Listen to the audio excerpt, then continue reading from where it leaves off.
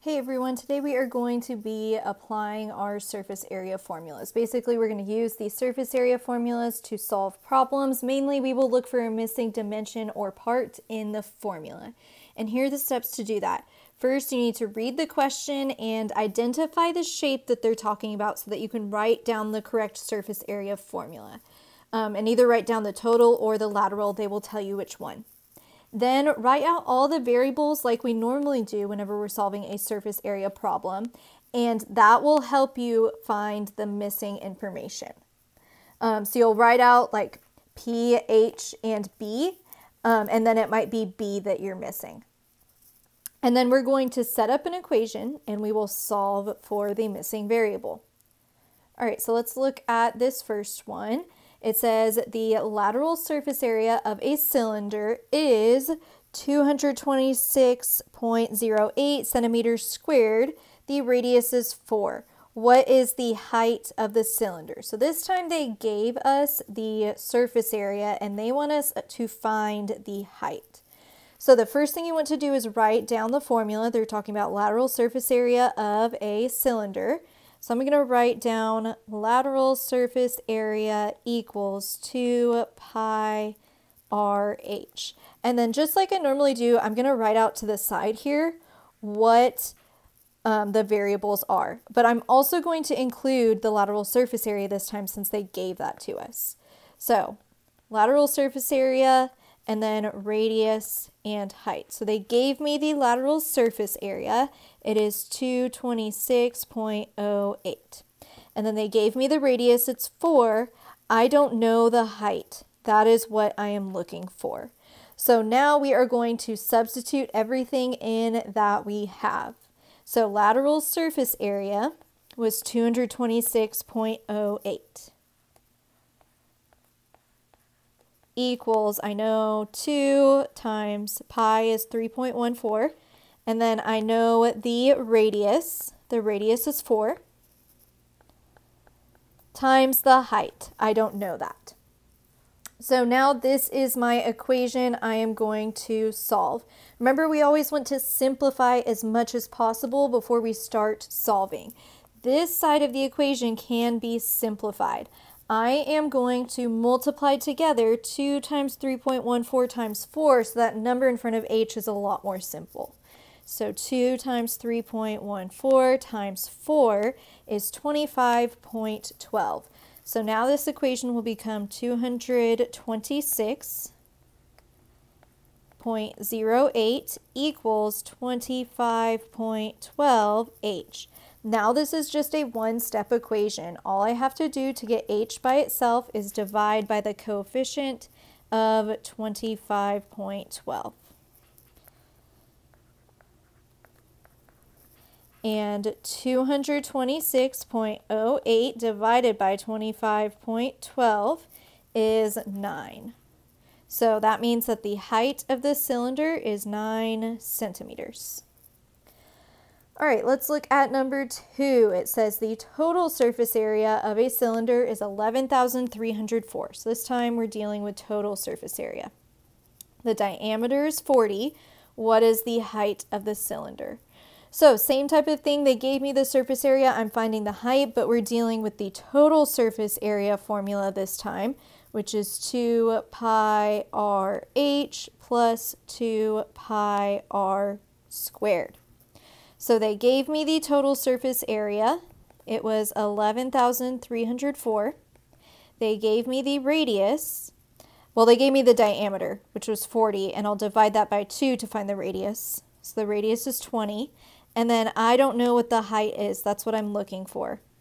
So let's substitute in what we have and then see if we can solve for h. So total surface area was 11,304. Equals 2 times pi times my radius of 20 times h plus 2 times 3.14 times 20 squared. Okay, now there's a lot that I can simplify on this side of the equation before we solve.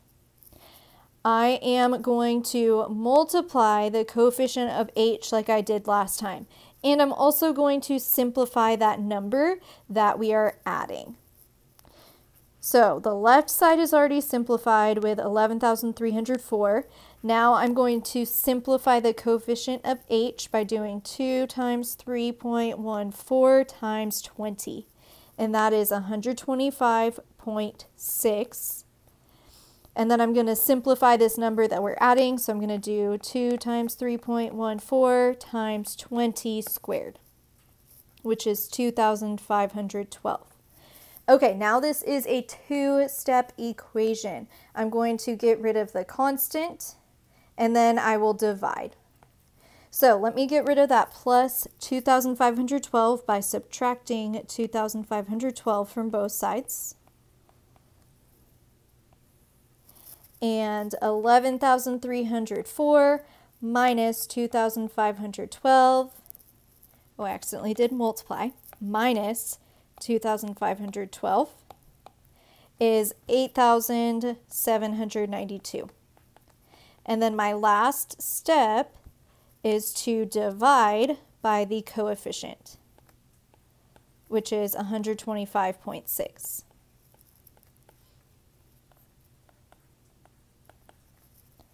So 8,792 divided by 125.6 is 70. So the height of that cylinder was 70 feet. Okay, let's look at number 3. The lateral surface area of a cylinder is 263.76 meters squared. If the height of the cylinder is 7 meters, what is the radius? So this time they gave us the height and we're looking for the radius. It's still going to be the same process though. I'm going to write out my formula. Lateral surface area of a cylinder is 2 pi RH.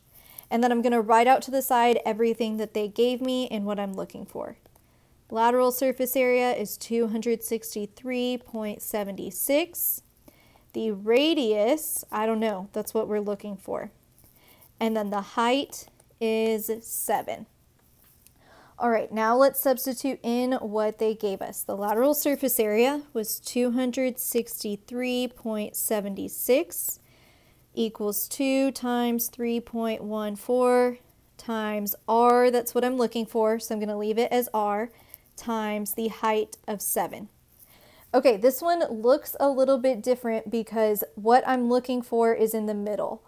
All of this is still being multiplied though, so I'm still going to multiply 2 times 3.14 times 7 to get that number in front of r. So 2 times 3.14 times 7 is 43.96. So this new equation becomes 263.76 equals 43.96 r. And then my last step to solve for r is divide by 43.96. So 263.76 divided by 43.96 is 6. So the radius is 6 meters. Okay, number 4, it says a lateral surface area, or a rectangular prism has a lateral surface area of 70 inches. If the perimeter of the base is 14 inches, what is the height?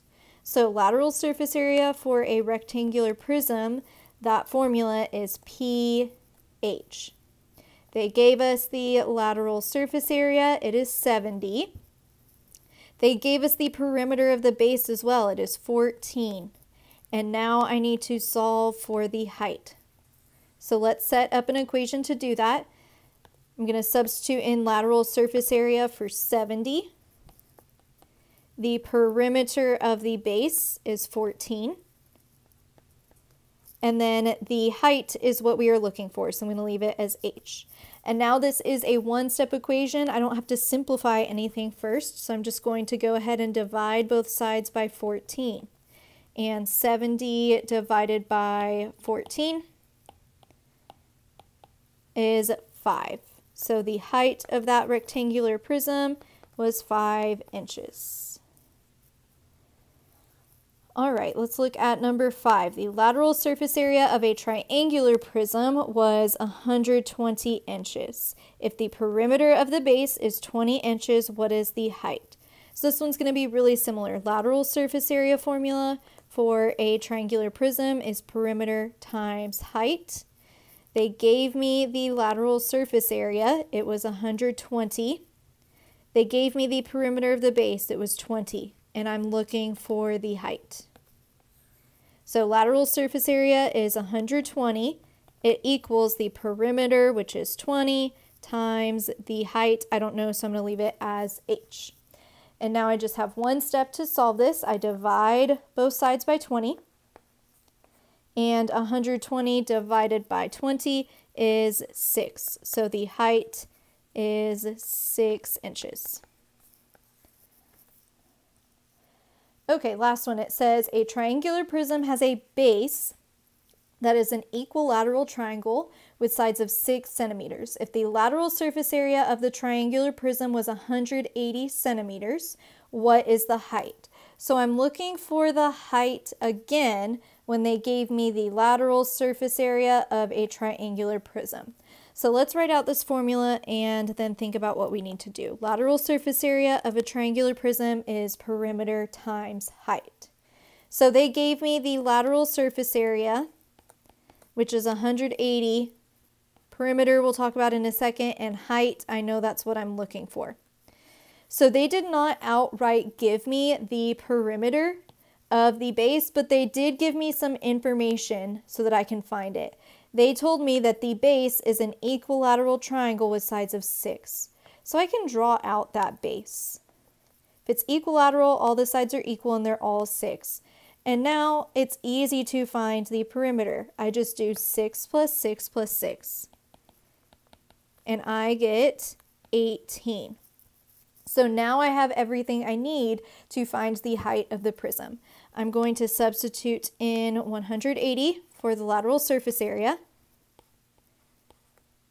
And it equals the perimeter, which was 18, times the height, which I don't know, so I'm going to leave it as h. And now I just have one last step to solve this equation. I divide by 18, and 180 divided by 18 is 10. So the height of this prism was 10 centimeters.